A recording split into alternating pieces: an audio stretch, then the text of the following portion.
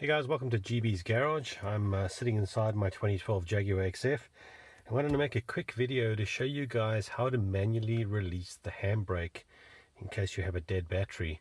If you have one, you'll know. If you don't have one, there is an electronic handbrake, and if the battery's flat, that's not going to work. So I'm going to show you how to do it.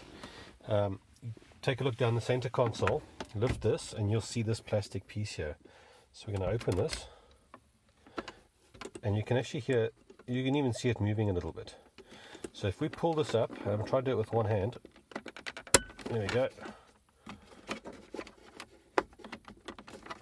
It's a little bit difficult with one hand, so do forgive me. It'll be easier if you use two hands.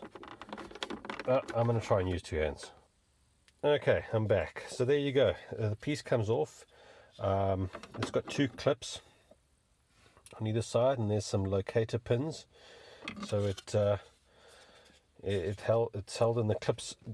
One slot's in there, and the other side slots in there, and then you just push it back on. But yeah, to pull it off, I would advise two hands.